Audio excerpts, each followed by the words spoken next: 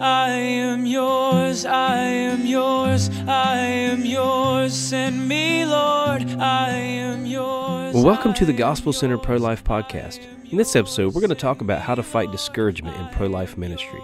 It's something we all deal with, especially when we're dealing with life and death issues. I hope this podcast will be an encouragement to you. Stay tuned.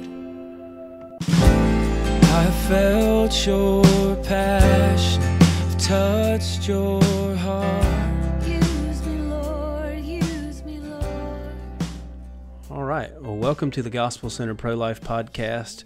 We want to talk a little bit about something that I'm sure all of you deal with. We certainly deal with this, at least, maybe time and again, we deal with discouragement. And that's what we want to talk about, discouragement in pro-life ministry.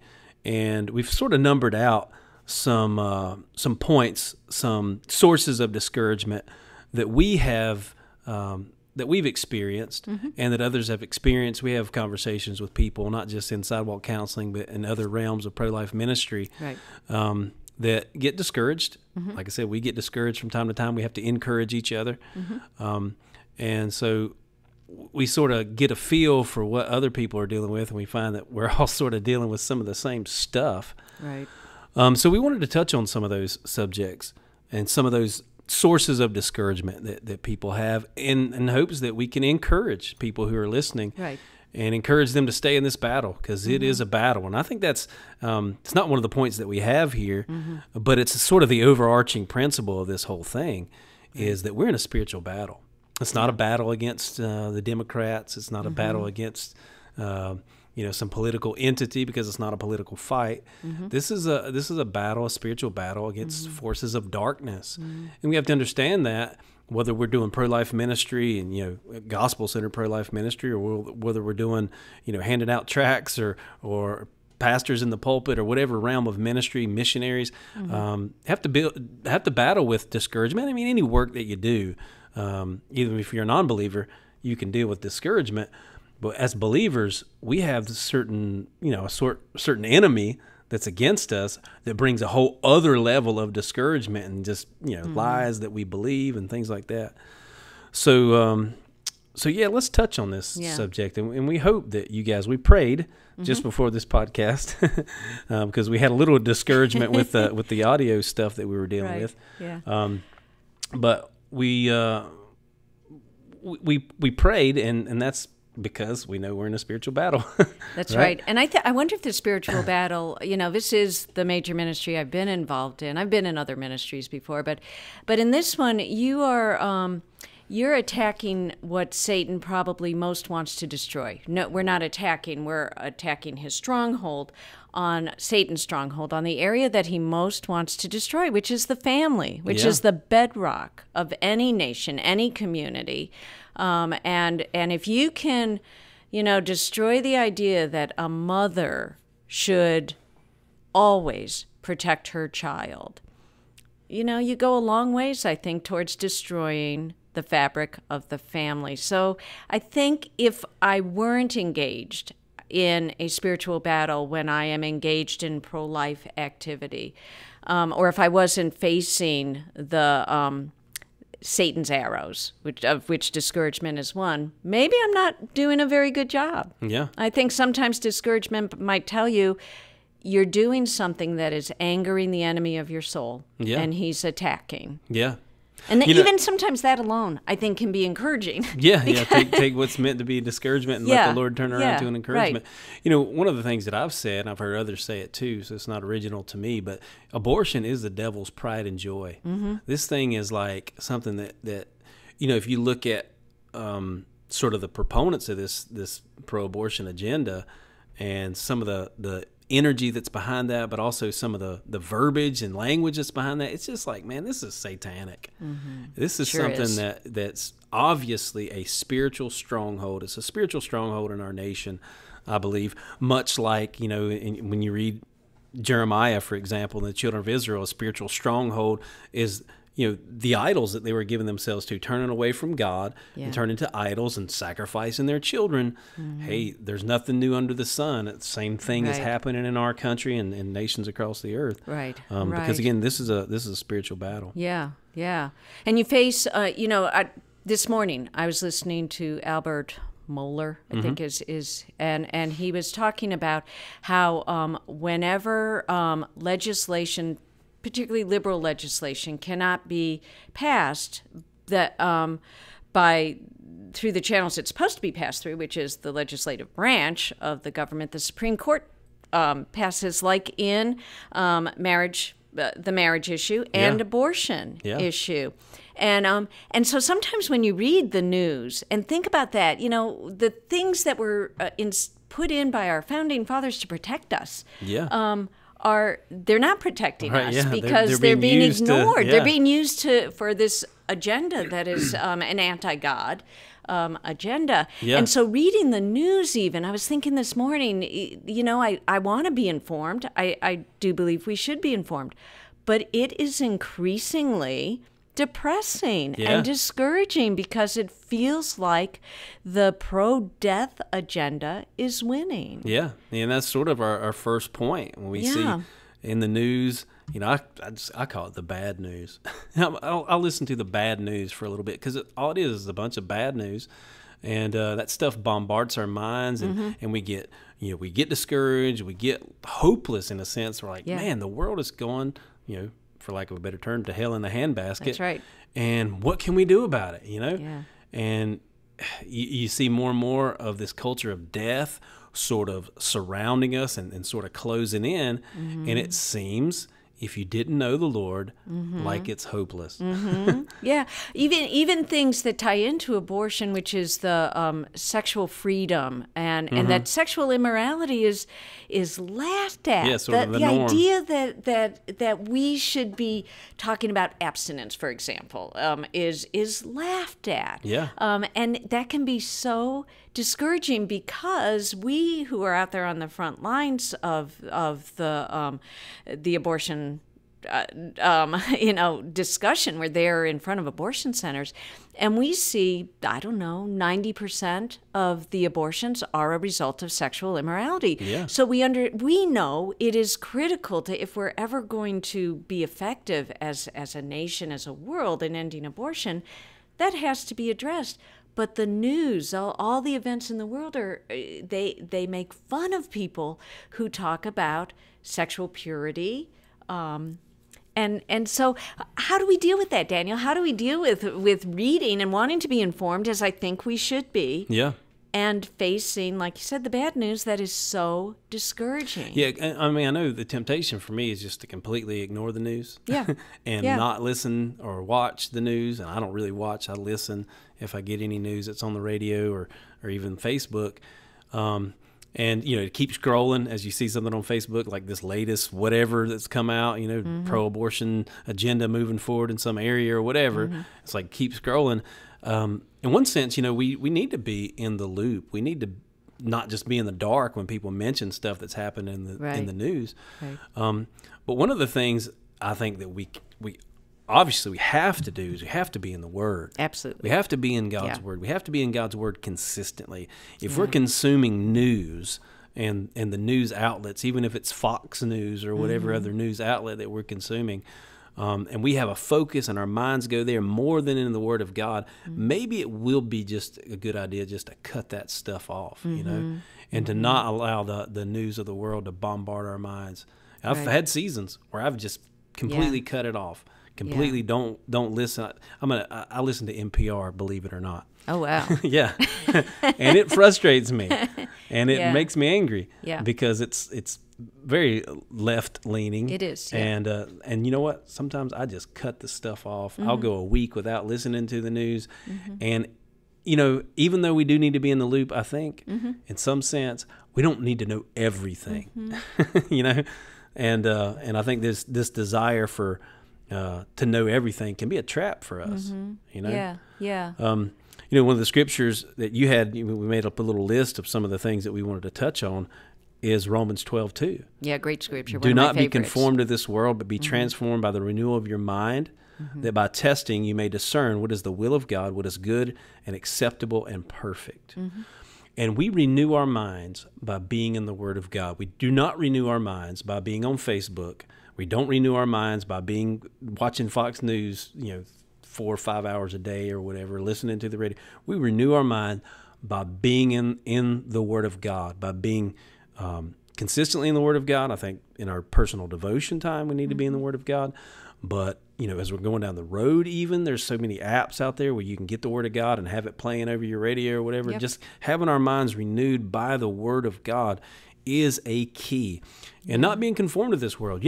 Left-leaning or right-leaning or whatever news outlets and all these things, ultimately, these are sources from the world, right? And you're not going to get comfort from Fox News. You're not going to get comfort from these other, news outlets that might agree with your political persuasion.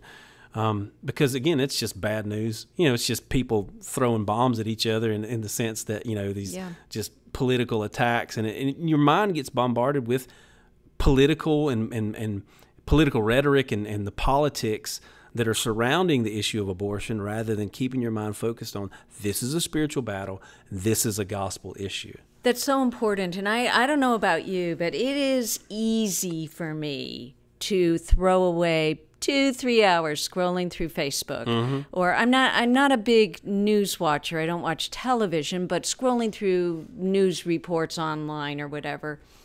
And I think that's one of Satan's traps.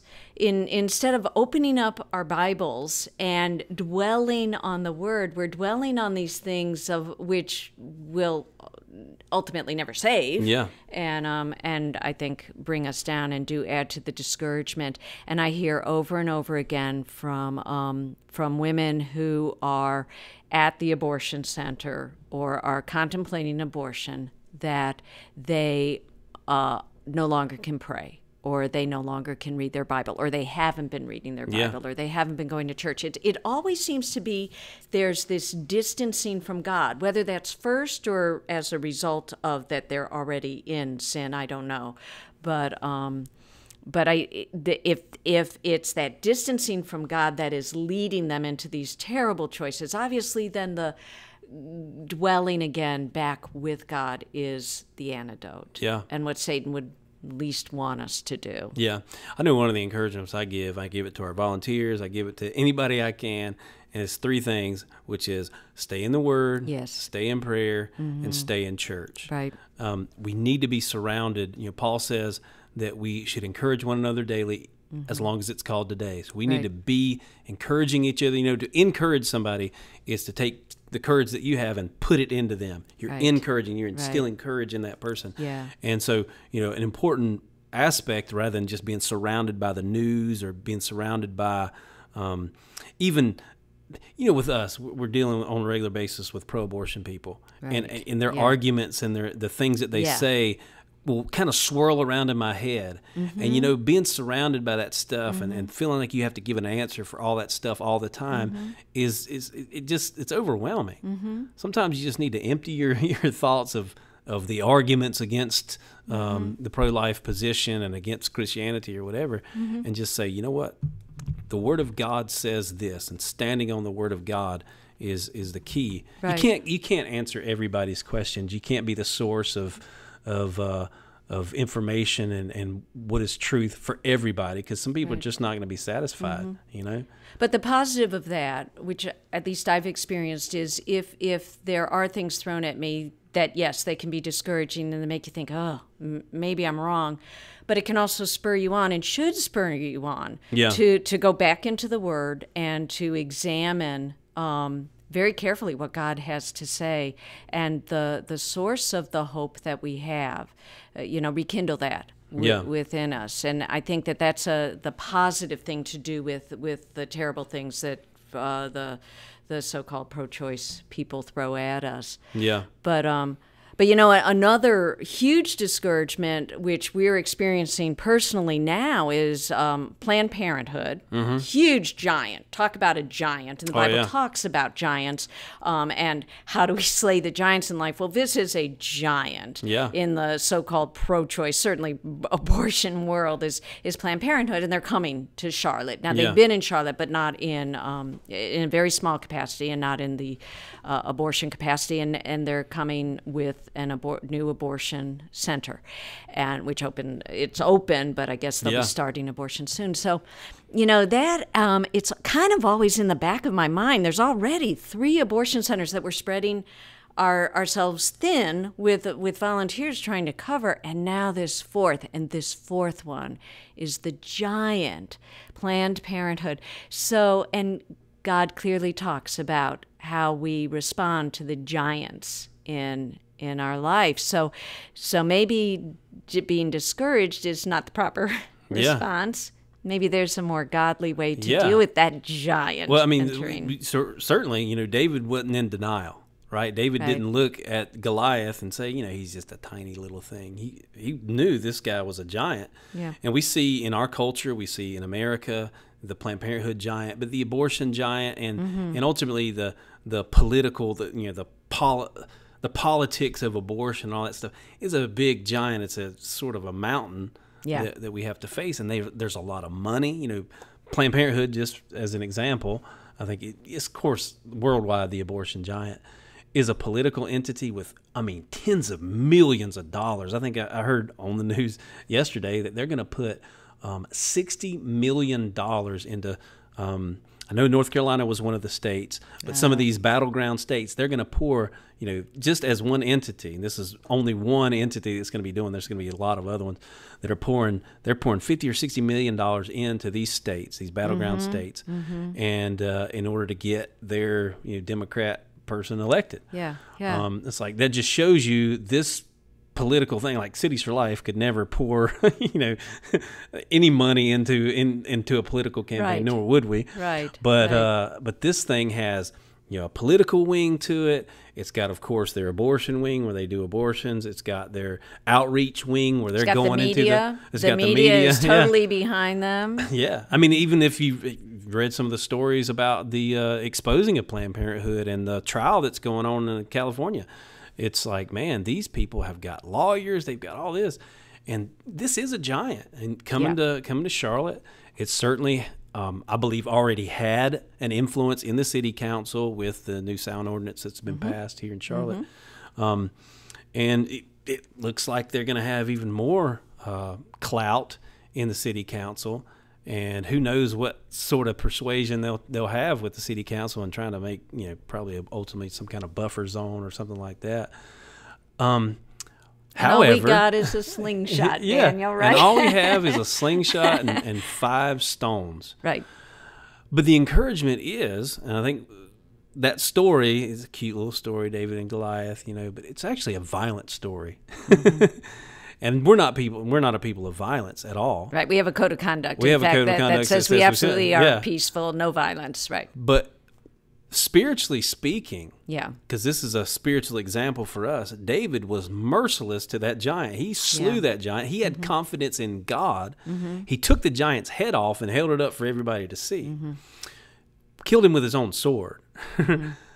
That is a miraculous event. Mm-hmm. That could not be orchestrated by man. Mm-hmm. That event, David slaying Goliath, is not something that David, certainly God trained him in the wilderness. He slayed a bear and a lion, and he talks about how God had trained him in one sense in the wilderness. But he wasn't out, lifting iron and getting ready for the giant. He just sort of came upon this thing. It sort of came upon him in a sense. But he was ready, and he was confident. And here's the point. He was not confident in himself, in his own ability.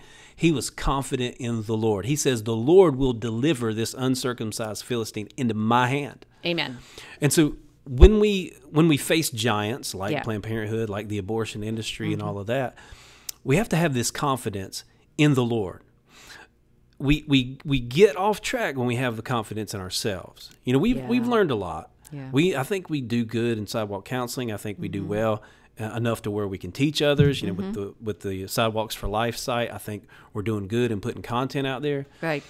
But it's not a confidence in ourselves. It's things that we've learned by making mistakes and in prayer and seeking the Lord. How can we do better? Because we've certainly made a lot of mistakes.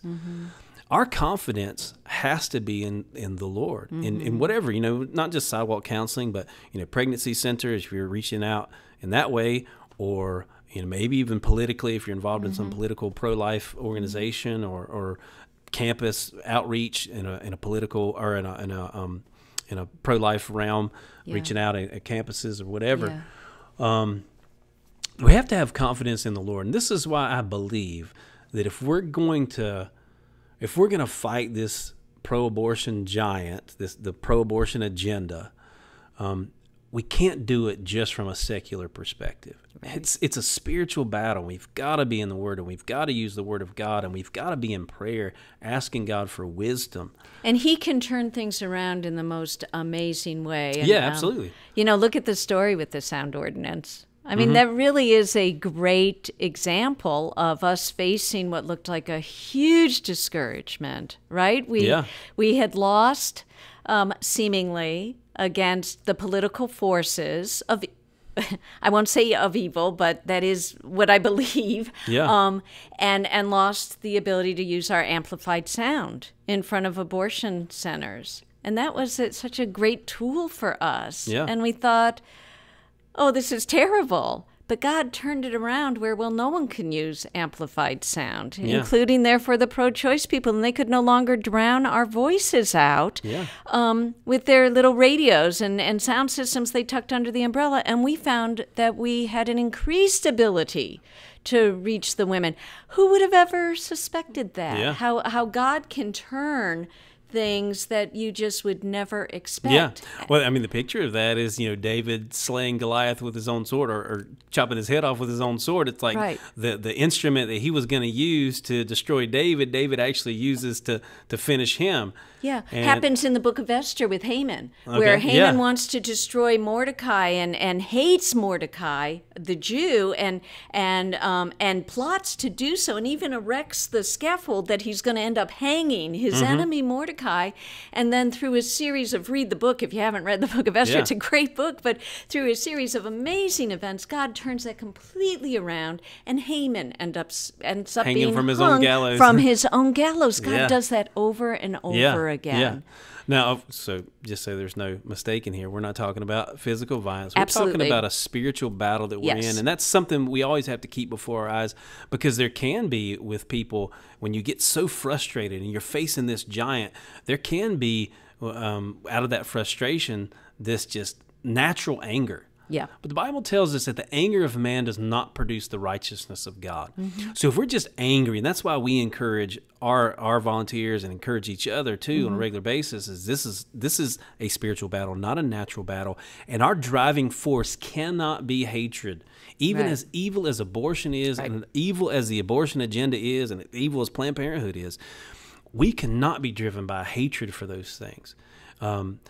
We certainly should hate evil, but we're not called to hate people. We're called to ultimately proclaim the gospel, and our desire is that people come into the kingdom of God. Right. And there have been, locally here, we've seen abortion workers come to know the Lord and come out of the industry. Of course, nationally, we know there are people like Abby Johnson and other people that were in Planned Parenthood that have come out.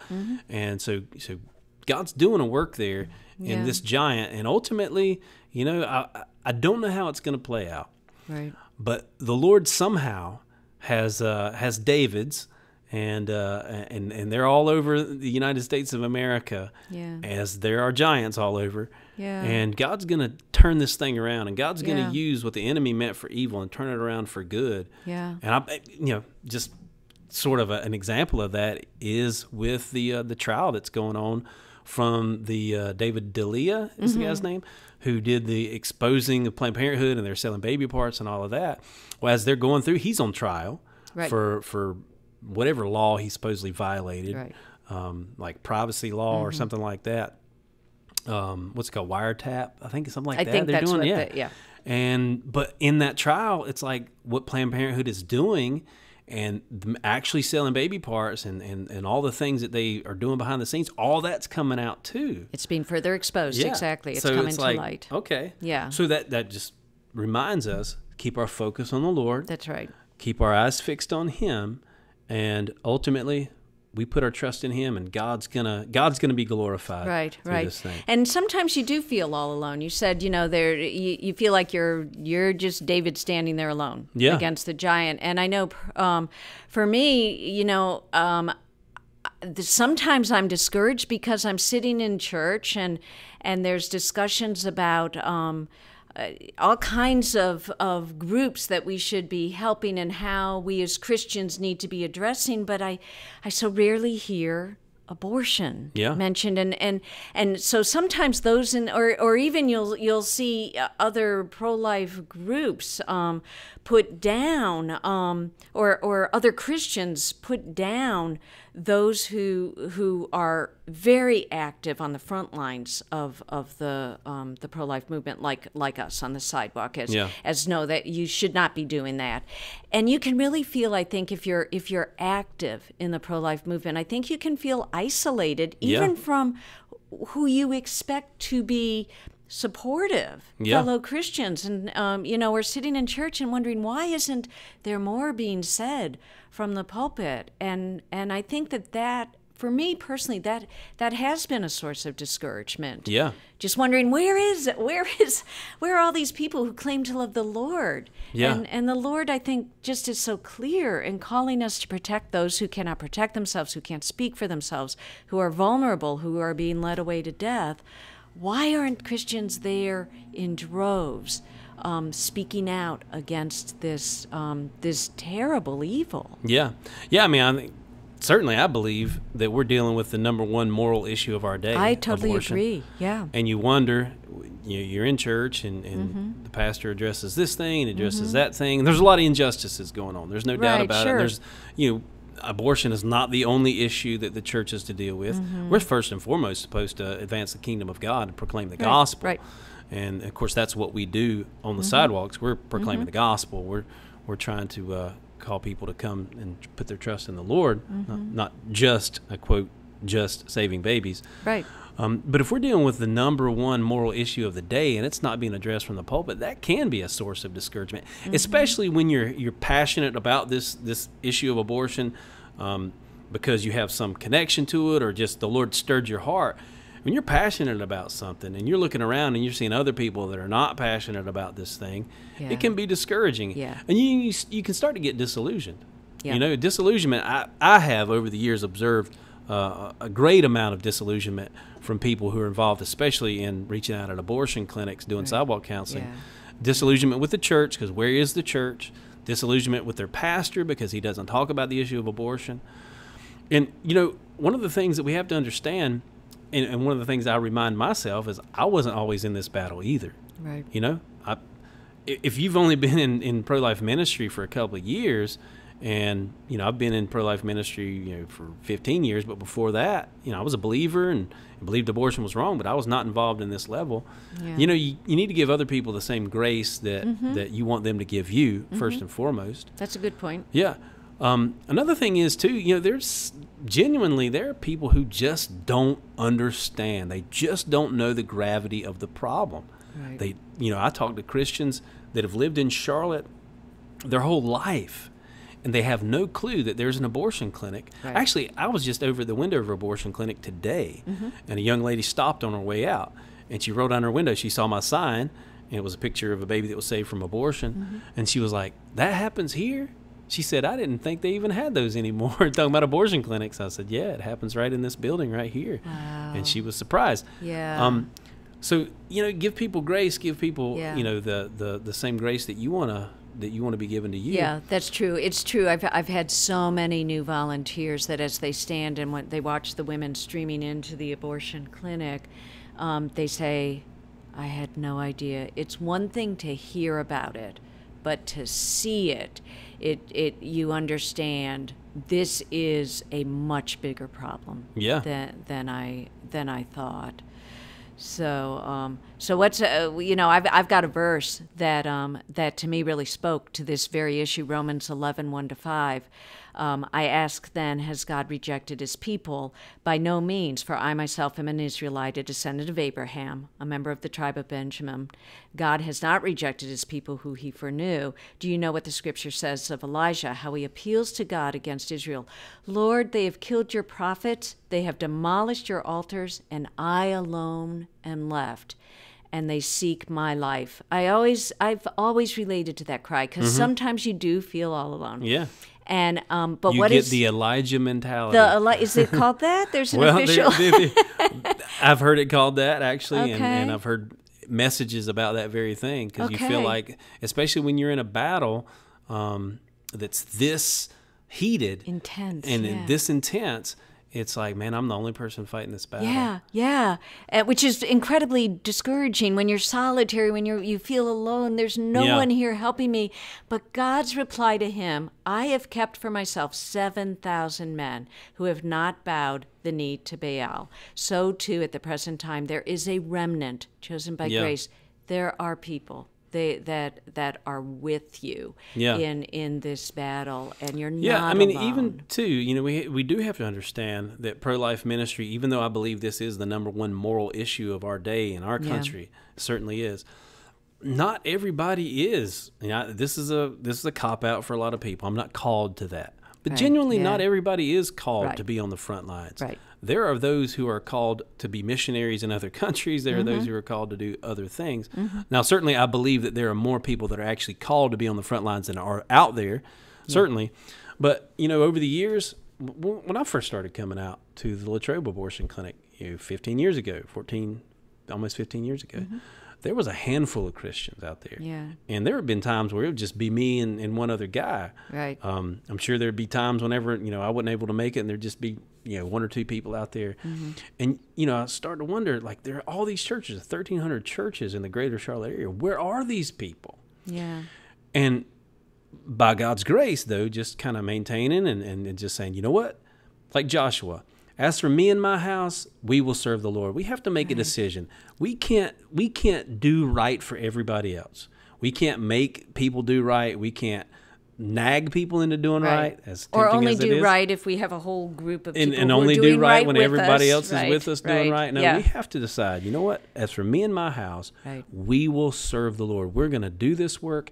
And then God, if he so chooses, and if people surrender to his will, God will bring people along. And God certainly did. Cities for Life came along, and Love Life. Love Then Life followed, ultimately yeah. comes along, to the point where, the first Love Life, the final prayer walk of the first year that they did it, there were 4,000 Christians there. I remember we abortion wept. clinic. We Yeah. wept. It's like, Oh man, here they are. I started bawling. I went up on the stage and Yeah. looked out across that crowd. I was supposed to share a little quick Amazing. word or something, Right. and I was like, I just went down on my knees and just Yeah. wept. Like, Right. God, this has taken. It's been a long time coming. Yeah. But you're doing a work, and God's Yeah. doing a work. God's doing a work not just here in Charlotte. God's doing a work around the country. Yeah. We have to do the best we can to see the good. Yeah. And as far as pastors are concerned, maybe you're in a church and your pastor doesn't ever address the issue of abortion. It might be time to address your pastor on that and to talk Yeah. to him and be like, Yeah. hey, this is, Yeah. I believe, one of the number one, if not the number one moral issue of our day. Right. Why aren't you talking about this? Yeah. And if you get an answer where, it's just like, well, this is just a political issue, then of course, with grace, answer that and talk to that. But you can't be in a congregation where a pastor is going to be, in a sense, opposing what you're doing. You're doing the work of God. It might be time to seek the Lord and find another place to get Yeah. plugged into. You Yeah. know, Yeah. I would say that would be my last last thing I would do. I would want to talk to the pastor first and see why he's not addressing this issue. Yeah. A lot of pastors are just, I don't know if scared is the right word, but a pastor's heart is a shepherd's heart. Mm-hmm. He wants to shepherd his people. Mm-hmm. He don't want to beat them over the head with his shepherd's crook. He wants to lead them and to guide them. Mm-hmm. And some pastors know they have post-abortive women in their congregation, Yeah. and they don't want to hit this issue hard because they don't want these women to feel like they're not Christians or they've done the worst thing possible. I mean, it's terrible, but it's not the unforgivable sin. Yeah. And so, understanding where your pastor's coming from in that is helpful. Of course, we know that the best thing that a pastor can do is if he has a post-abortive woman in his congregation, more than likely has more than one, he has right, multiple, exactly, yeah. according to statistics, is to address the issue of abortion. Address the issue of abortion with grace, but with truth, because a person doesn't get healing until they've first acknowledged they have a disease. Right. You know? Right. Yeah, I think you raised, again, another really important point, and that kind of takes me to another issue of discouragement when you said they don't want to offend. Rightly so, to some degree. We don't want to offend, not purposely, because if a pastor offends this whole group of post-abortive women and they leave, well, then what for them? They need the church. So I understand there's a balance in how you address difficult social issues. But the flip side of that, which is the source of discouragement, is we hear all the time that we're not tolerant or that we're judgmental. And tolerance is like I think I called it the anthem of our times. Yeah, being it is. tolerant is more important than any absolute standard of right or wrong. And to me, I will sometimes be on that sidewalk and speaking with what I know it's true, and these people coming back at me, you're just being judgmental, you're just intolerant, when what I'm saying is, first of all, based on Scripture, but that a mother shouldn't kill her baby. Yeah. And sometimes I'm like, how can this even be a point of contention? Yeah. So, well, one of the things I'll say, just going from the last point about sort of feeling isolated in the church context, I will say this, and I'll stress this every time I get the opportunity. Mm-hmm. Every Christian needs to be in church, needs to be within the accountability of a local church under godly leadership and all of that. Yeah. But there is in the modern church and in the world, of course, this idea that the worst thing we could possibly do is be judgmental.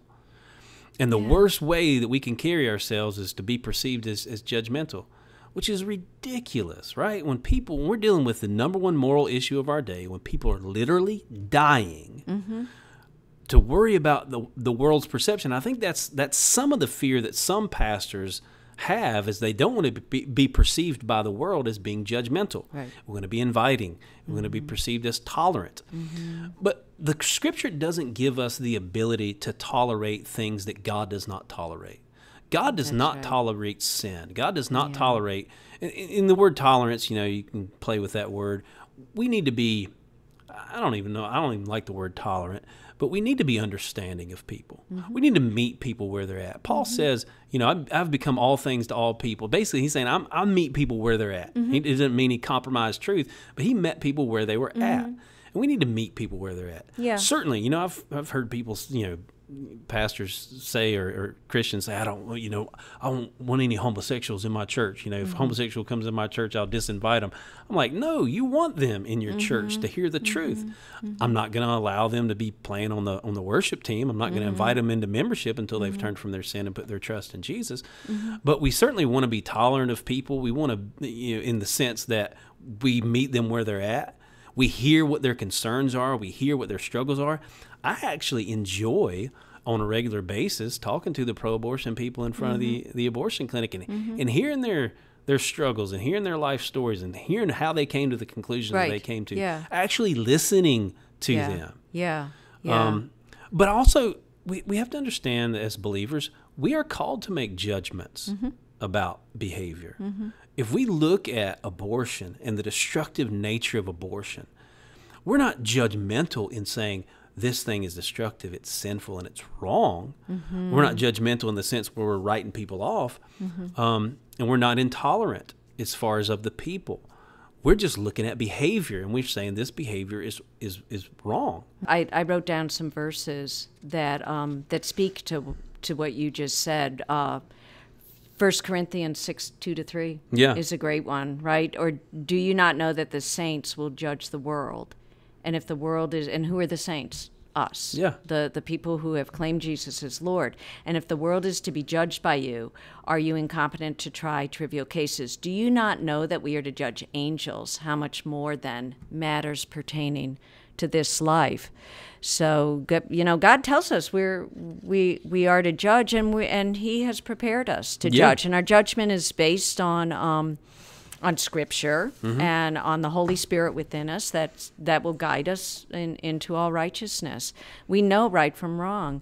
I just heard a news report about, I can't remember what Native American tribe it was, Mayan or Incan, one of those, from, and I honestly don't remember, but they had just found a burial site of thousands of infants sacrificed to the false god in response to the natural weather disasters of the time, is what they said. And I cried as I was listening to this and picturing it. They described this burial site, and they described there were footprints which were in the rock that had been fossilized of apparent footprints, large footprints and little footprints. So they were literally walking these babies to, well, I don't know if they were babies, but infants, young people to be sacrificed. And then there was evidence in the skeletal structure of the remains that they found that the way that the ribs had been wrenched open, that they had been attempting to pull out the heart. And I have read of living children as a sacrifice to the gods. I think you take that to any so-called pro-choice person and you say, is this right or is this wrong? Yeah. Is there anyone, except an absolute sociopath, that would say, this is right, this is okay, this is their choice? Yeah, it's their culture, you know. It's like, and it was right. Their culture. And I wondered, did anyone stand up? Yeah. Did anyone stand up and say, this is wrong? And that's how I feel now. We need to be those who, despite all the lies and deceptions of the so-called pro-choice movement, say, a mother should not kill her baby. I know that to be right. We all know that to be right. And we rationalize and justify evil and wrong. Yeah, and it's funny, you know, with that whole idea of don't be judgmental and don't be intolerant. It's like the whole thing. We're asking people not to kill their children, and the whole thing is turned around like the evil ones are the people that are asking for the moms not to kill their children and asking for society to repent of this embracing of evil. Exactly. This is like just one of the prophets, I believe, is Jeremiah. Woe to you who call good evil and evil good. It's like this thing is turned on its head. Yeah, just this morning, one of the so-called pro-choice people turned to one of the other people who were out there, who actually is not with Cities for Life, but said, here you are, another day of harassment coming up. And I said, do you not have compassion on these babies? Yeah. And do you not see this is not harassment? This is speaking up out of compassion for those unborn babies. And then it turned into the argument they were not a baby, which is, you know, we don't need to get into that right now. But you know, another huge source of discouragement, which I think we've kind of alluded to, is so we're out there, and many people in all walks of the pro-life movement and all facets of it, sharing biblical truth, sharing human development truth, which we know now so much more than when Roe v. Wade was passed by the Supreme Court. And we personally, as sidewalk counselors, even go another step and offer resources to these women, and they still choose death. Yeah. We've done all we know to do. Yeah. And they still choose death. Yeah, I mean, that's tough. I've literally seen, we've had in ministry, you know, one story in particular, a mom of 18-week-old baby who was on the RV, and I don't know if you were one of the counselors. I don't recall exactly who was the counselor, but they were on the mobile ultrasound unit right in front of the abortion clinic and saw their baby on the ultrasound, and then stepped right off that RV and went right into that abortion clinic and killed that 18-week-old baby. And an 18-week-old and everything was baby. visible. I mean, at 18 weeks, you know, you can find out whether it's a boy or a girl and all of that. And it's like, man, they poured everything in to this young lady, showed her all the resources that are available. Like, there is no good reason for you to go in there and kill your child, and she did. We have counselors when they'll say, "You gonna raise my baby?" And we have a counselor just this past week, right? That said, "Yes, yes, I will." Actually, yeah. And yet still they choose. People will go and have abortions. Right. I mean, ultimately, it comes down to people have to make, they have to make the decision. You talk about pro-choice. We literally can't force them to do the right thing. Yeah. We have at our disposal the power of persuasion, and I believe God's word and the resources and the things that we offer, human development, all those things are what we use within that power of persuasion. But ultimately, it's between that mom and the Lord, Right. what she does. Yeah. We can't force her to do the right thing. Now, we want to do everything we can, and we're not justifying abortion, and we're not offering abortion, of course, as an option, laying out your available options here. Yeah, but the fact of the matter is, I was speaking to a the other day about this very thing. She was coming out of the abortion clinic, and she was trying to justify abortion and all of this. And, she talked about, how we don't stand against the death penalty and all these things. She was going of around the loop there. And she said, women have a right to choose to do what they want, even if you think it's wrong. And, God gives us, that's what she said. She said, God gives people the right to choose. Yes. I said, the reality is, you are correct about that. A mother of a 3-year-old has a right to choose before the Lord. And I don't mean right like legally, but I mean like God gives her the free will to choose. She could slit that 3-year-old's throat if she wanted to. Could she choose to do that? Yes, she could choose to do that. Right. She's going to suffer the consequences. Some people use this idea that we have this freedom to choose, this free will, as like, okay, well, since God has given me free will, therefore he's okay with everything that I choose to do with that free will. Right. No, not at all. Right. As a matter of fact, the things that you do out of your own volition are the ththings that you're going to be held accountable before the Lord for. So a mother that chooses to kill her 3-year-old, or a mother that chooses to kill her, 3-month-old in the womb, is going to be accountable to God. Yes. She's not been given, under God's law. God's law clearly says, the 6th commandment, you shall not murder. Yeah. Right? So God has not given her the okay or the right, so to speak, legal right, but she's been given the ability to choose. And just because she has that ability to choose does not mean God is okay with what she chooses. Right. And as much as we want, one of the things that we struggle with as sidewalk counselors, and I'm sure people in pregnancy centers, my wife works in a couple of pregnancy centers and deals with this same thing, and anybody, I think, who deals with the issue of abortion, where we sort of blame ourselves and we didn't say things just right, and we didn't do just the right thing, or whatever it might be.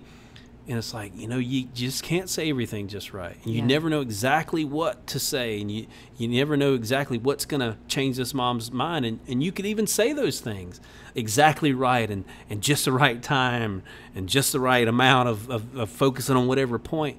And she could still choose to go through with an abortion. Because ultimately it's a spiritual battle. Yeah. Ultimately it is a battle between the spiritual forces of good versus evil. Yeah. And we give ourselves, I think, too much credit and too much blame sometimes. And, we don't save a soul. Right, It's God who saves, and God who changes their heart. Yeah. There's a verse that I think has helped me, 2 Corinthians 4:4. In their case, the God of this world, being Satan, has blinded the minds of the unbelievers to keep them from seeing the light of the gospel of the glory of Christ, who is the image of God. So if they can't even see the glory of Christ, who is the image of God, how do they see the sacred value of that baby made in the image of God? They have been blinded. Yeah. And those scales from their eyes can be removed, and we see it all the time. It does happen, but sometimes it doesn't. Yeah. And why? Who knows? Who knows why some people's hearts are softened and some people's are not? But we do know that God's word is alive and active and sharper than any two-edged sword. That's why we don't neglect to share the truth of God's word when we're ministering. Let's wrap up with this last point. Okay. Because I think it is an important point. And bickering, backstabbing, and infighting within pro-life groups, so that can be a point of discouragement. Because, you look on Facebook and you see people, not just in pro-life stuff, but just Christians in general, throwing, lobbing grenades at each other and just being sort of nasty and all of that. And there's a lot of backstabbing, a lot of, I mean, I think probably some of it comes to like competition and competition over donors or whatever it might be. My ministry's better than your ministry. Yeah. That's that kind of stuff is just Yeah. carnal, and it dishonors the Lord. Right. But it can be a point of discouragement. Mm-hmm. And to deal with that is a difficult thing. Yeah, Because it you're is. dealing with individuals, you're dealing with people who have their opinions and strong opinions. We did a podcast months ago about the abolitionist movement and pro-life, and there's a lot of sort of back and forth there. You should be an abolitionist. Oh no, the pro-life way is the way to go. Yeah. And it's like, man, you get caught up in all those titles and all those, whatever catchphrases, and it just really can bog you down. It can. And, one of the things is, I think, that we need to understand in pro-life ministry is that really it's not pro-life ministry. It's gospel ministry. It's about the kingdom of God. It's about advancing the kingdom of God, glorifying Jesus Christ, and proclaiming his gospel. And, hence the gospel-centered pro-life podcast. Yeah. We've got to focus on that point. And that's a point that we can all agree on. The gospel needs to go forth. Right. And the gospel is the hope for the abortion-minded woman. Right. The gospel of Jesus Christ. And if we neglect that, then we neglect the most important thing. Exactly. So, unity in the non-essentials. Wait, how does that go? So it's unity in the essentials, unity, and the whatever word in they the use. non-essentials, grace. Grace, right? yeah, exactly, or charity. I Charity. think you said Charity is the word. exactly. Yeah, And that's right. in everything that is critical to the salvation, those things we maybe need to have discussions with others if we truly believe they are, taking someone and sending them on the path to hell. Yeah, we probably need to have some disagreement and some discussion. Yeah, definitely. But I would have to say most of the bickering and the stuff that goes on are not over the essentials. Yeah. It's really over those side issues that they may be important, but they're not critical. Yeah. And I think a helpful thing with this bickering, backstabbing, and infighting stuff, not to be discouraged by it, don't be part of it. Exactly. Don't get in the mix. And I see, Yeah. I'm so tempted because I like to debate. I like to go back and forth. And so when I see these Facebook posts where people are going back and forth or whatever, I Yeah. want so bad to jump in there, Right. but I resist the temptation because I know it's a distraction. It'll get me caught up, and my mind will be thinking about how to make a better argument than that person. And it's like it ultimately leads to almost nothing. Now, there are some Right. constructive conversations that I've seen. I've seen them done in a constructive way, and I think that's good, and we have those conversations. And respectful, Yeah. respectful way, instead of saying I'm right and you're wrong, but to respectfully hear what Yeah. what One of the opposing things that I view think is. that social media does, and there's a lot of people that talk about this. There's even secular psychologists that talk about this point. But social media and just conversing with people over the internet disconnects us from that face-to-face accountability. Like if I'm talking That's to you true. face-to-face and I oppose the things that you believe or whatever, I'm going to talk differently if I'm not seeing you face-to-face because I can get away with whatever. I can say whatever. I have that sort of anonymity, I guess. You don't see me crying. Yeah, I don't see you crying. I Yeah. don't see your facial expressions. And I can sort of hide behind my keyboard. And that's easy to do. Just tap out something. And of course, you've got multiple hours to think about how you're going to type it out and all that. When you're having a face-to-face conversation, there's a little bit of a different way that plays out. And there's a little more accountability from you to me as we're talking. Right. And I get the sense that you're a human being like I am. Yeah. When you're on the internet and you're on social media, it's like you're disconnected. That's not really a person. That's a computer that I'm talking to. You sort of get that notion. Yeah. And I think people do say things over social media that they would never say to your face. Yeah. And that's unfortunate. We should be, a person of integrity is a person who is going to be the same behind their keyboard and face to face. Yeah. And Yeah. we should strive to be like that. Ephesians 4:3, eager to maintain the unity of the Spirit in the bond of peace. Yeah. So I think there's lots of scripture Yeah. that speaks to the need for brethren, Christians, to be unified Yeah. and peaceful and peace-loving and promoting peace in relationships with each other. Yeah, absolutely. And, Paul gives us This is a scripture I use a lot. Probably use it on other podcasts where he's Must be an oldie but goodie then, huh? It's an oldie but goodie. But this is 2 Timothy chapter 2, verse 24. And the servant of the Lord must not quarrel, but be gentle to all, able to teach, patient, in humility, correcting those who are in opposition. So there's certainly, we should correct people who are in opposition, but in humility doing it. If God perhaps will grant them repentance so that they may know the truth, that they may come to their senses and escape the snare of the devil, having been taken captive by him to do his will. So if we want to address people that are in opposition, people who we believe are wrong, we need to do it in humility. And God can grant them repentance.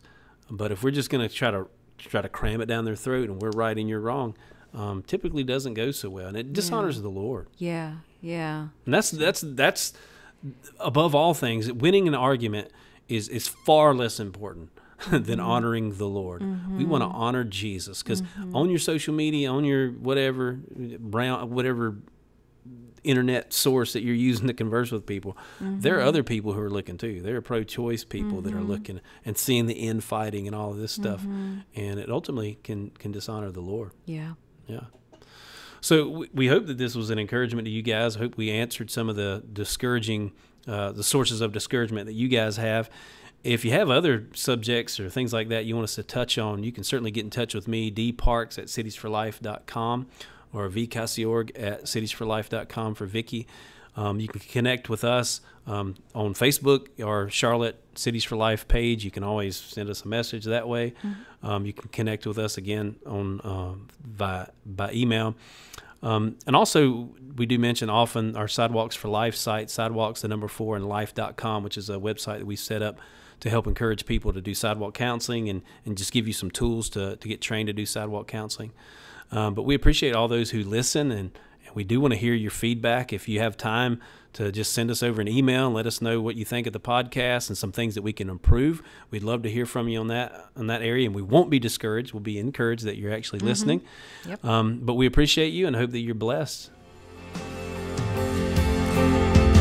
Give me an outlet for love. Give me an outlet for gratitude. I know it will cost me my life, but nothing's too precious since I met you.